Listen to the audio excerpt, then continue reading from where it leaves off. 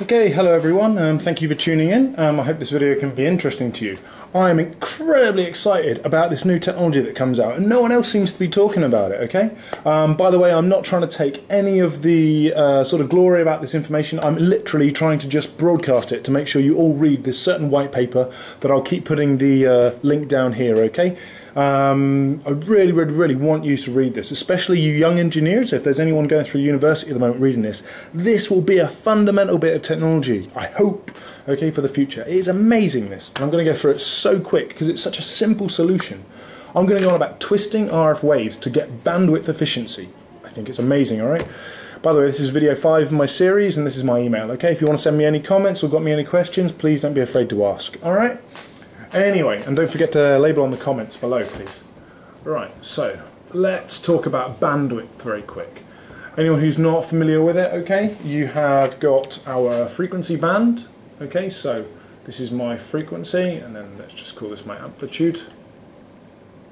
Okay, what happens is, how is frequency separated up?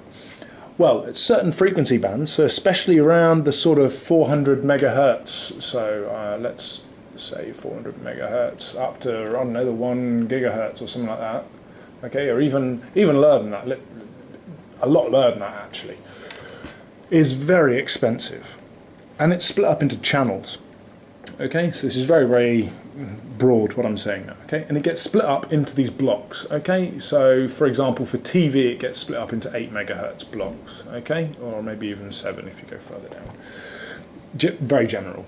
And each one of these blocks gets sold by the country that it's in to the broadcaster. Okay, whether it's mobile phone broadcasters, TV broadcasters, whatever the hell it wants to be, okay? This is very expensive, and you can understand why, okay? Especially in these bands, okay? Because they are, which is another video I could go into, why this is so important, because these frequency bands here correspond to the aerial size that you actually use in your phones, in your TVs, okay? A whole another thing that I can go into. If I do this video, I'll put a link down here, okay? So, what's important here? I want you to imagine that in each one of these blocks that I've drawn here, I've got some energy, okay? I've got some RF technology going on, all right? Whether it's a TV channel, or if it's a satellite channel, or if it's a mobile phone channel or something, all right, okay? And all the powers look a bit like this, that they cut off at the edges so they don't interfere with the channels next to each other. That's a whole nother thing. Anyway, it can get congested, and already in some of the big countries, it's quite difficult to find any space, and it's incredibly expensive. So what is this twisting wave thing I'm on about? Bandwidth efficiency. What it's doing is it's just taking one of these muxes here. It can just, what this new technology is capable of doing, okay? Ignore the frequency bands here, because I'm not actually aware of what frequency it's capable of working at, all right? But it can take one slice, one chunk of the frequency, okay, and it can actually multiply it. You can put more than one signal through the same one and it won't interfere. How, you're thinking? How can you have more than one signal in the same thing? Surely it's all going to disrupt. Well, they twist it. It's amazing. Let me show you. So, easiest way for me to do it, okay, imagine I've got a graph here, okay, and imagine this is my modulated wave, okay, that's going in here. So,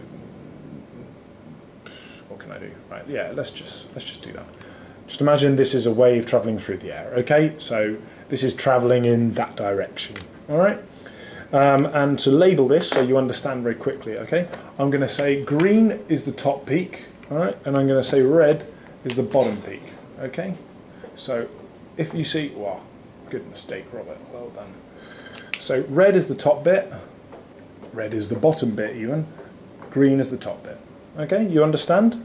So I'm on about peaks and trough. Peak, green, trough, red. Now, what am I going to say here? So I'm going to have my transmitter. My transmitter is here. And my receiver is here. Okay? Let's just do it like this.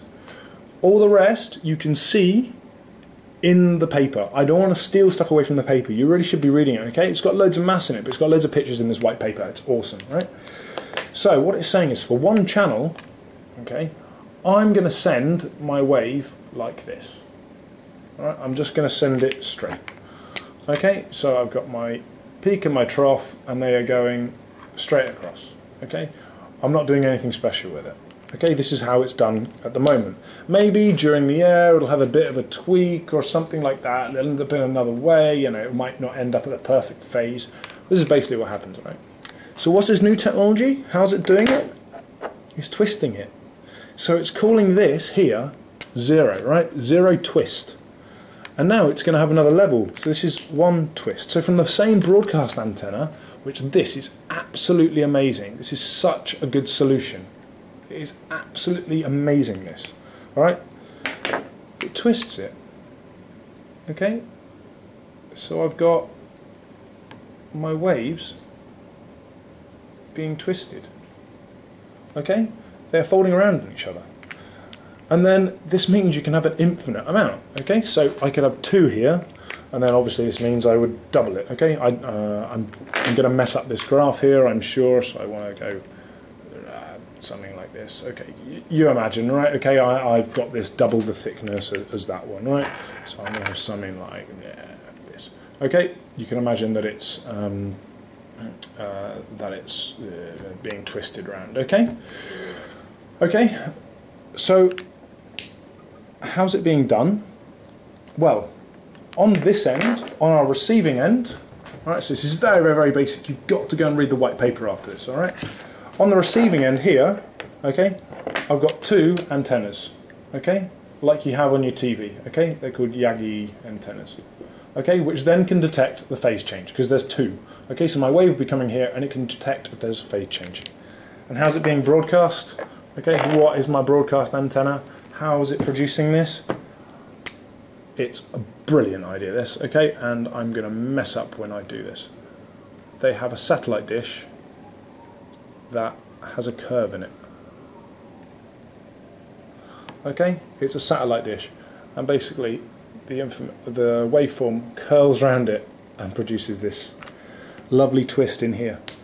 This is absolutely amazing technology. I'm sorry if I keep going on about it, but this means now that you could have potentially in some of the bandwidths, in some of the slots, potentially an infinite amount of channels that can go through it.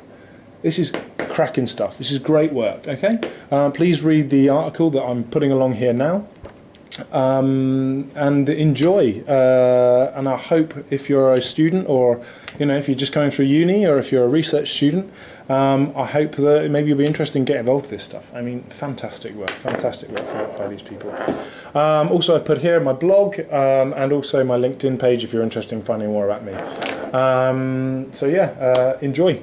Thank you very much for listening and watching, and take care. Bye.